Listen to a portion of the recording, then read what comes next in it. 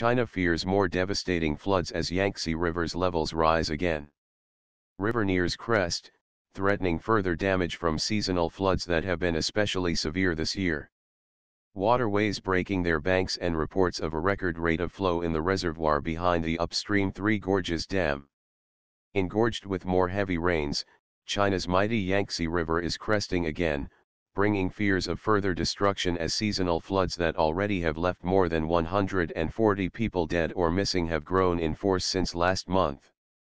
The rains are putting renewed pressure on the massive Three Gorges Dam that straddles the river upstream of the central city of Wuhan in Hubei province. The official Xinhua news agency said the rate of flow in the reservoir behind the dam would hit a record for the year on Friday night, at 55,000 cubic meters, almost 600,000 cubic feet, per second. If you find this video to be informative, consider to give the channel a subscribe. It helps the channel grow. Please leave a comment, like and share.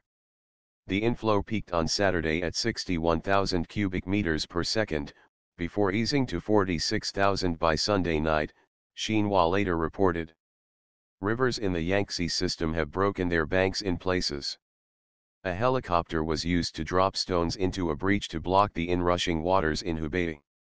Crews were dispatched with poles to probe waterlogged embankments for weakness, and thousands of sandbags were being filled in preparation for more breaches that would need to be swiftly closed. Water rose to the level of first-floor windows in exposed ancient towns, and crops were completely inundated around the vast Poyang Lake, a network of waterways that empty into the Yangtze below Wuhan. On the lake's eastern edge in Jiangxi province, 45-year-old Su Yongxiang said his village of Liufang had been without running water or electricity for almost a week. Although it was time for the rice harvest, that crop, along with cotton, corn, and beans, was now underwater. We do not have 1 inch of dry ground. It has all been flooded, Su, who sells pork for a living, was quoted as saying on the official newspaper China Youth Daily's microblog. Flooding since the beginning of the month has forced evacuations of about 1.8 million people in 24 provinces, mainly in southern China. Direct losses attributed to flooding are estimated at more than 49 billion yuan, $7 billion, according to the Ministry of Emergency Management. Floodwaters reached as high as 1.4 meters, almost 5 feet, in Linshui County in the southwestern province of Sichuan, the ministry's rescue department reported. Torrential rain also caused 3 landslides on Thursday in a town in the mountainous municipality of Chongqing, upstream on the Yangtze, leaving 6 dead, the Chongqing Emergency Management Bureau said. The bodies had been found by Friday evening after more than 200 people were dispatched for search and rescue. The rainfall in the town of Dunhao totaled 39 centimeters, 15 inches, the Bureau said.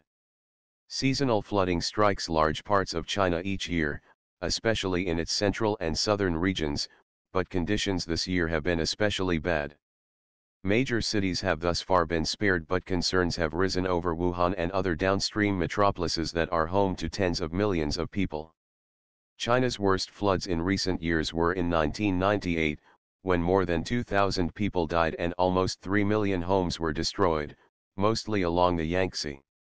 The Three Gorges Dam was built mainly to generate electricity, but the government also said it was expected to mitigate catastrophic flooding. Extreme rainfall has increased dramatically. Over the past 60 years, the number of days of heavy rain has gone up by 3.9% a decade, according to Song. Aside from the rainfall, human behavior has also contributed to the severity of the floods in China. Fan Xiao, a geologist with the Sichuan Geology and Mineral Bureau, said decades of land reclamation and dam building on nearby rivers had reduced the area and volume of Poyang Lake, the country's largest freshwater lake, which is located in Jiangxi. Some 1,300 square kilometers, 502 sq miles, of land was reclaimed there from 1954 to 1998, which caused the surface area of the lake to shrink from 5,160 square kilometers, 1,992 sq miles, to 3,860 square kilometers, 1,490 sq miles, according to a study by University of Alabama geographer David Shankman. Environmental volunteer Zhang Wenbin said he had investigated illegal land reclamation activities at Tuolin, another lake in the province.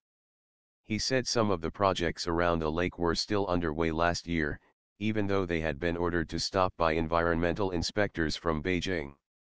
There are many similar cases, Zhang said, adding that Tuolin Lake had also shrunk in size, reducing its storage capacity for floodwaters. Thank you for watching the video.